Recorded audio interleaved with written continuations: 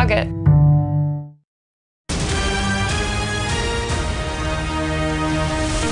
Good afternoon, I'm Kasey Wilkins with your local 10 News update. Gippsland's COVID case numbers continue to rise, with over 320 new cases in the past 24 hours.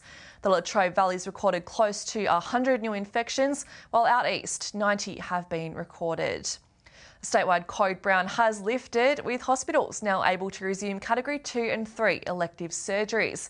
But Latrobe Regional Hospital won't be starting operations right away. They're still being hammered with staff furloughs and COVID cases.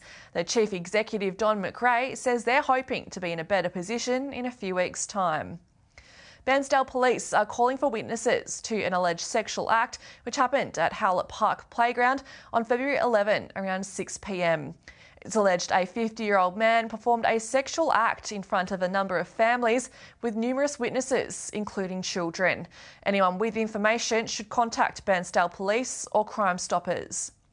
RSPCA Victoria is continuing calls to cancel this year's duck season in order to protect the native species. While proponents of duck hunting point to the $65 million it brings to the economy each year, animal advocacy groups believe it's simply a cruel practice. And in sport, a monumental match for the Melbourne Vixens took place in Traralgon over the weekend. The side took on the Adelaide Thunderbirds with players like Shani Lambden and Mawai Komenda proving their skills on the court.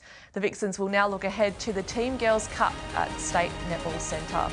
Looking now to the weather, 28 in Sale tomorrow. In Bairnsdale, it'll be 26 and mostly sunny. That's all from me for the moment. I'll see you soon with more local news, sport and weather. Hope you have a fantastic afternoon.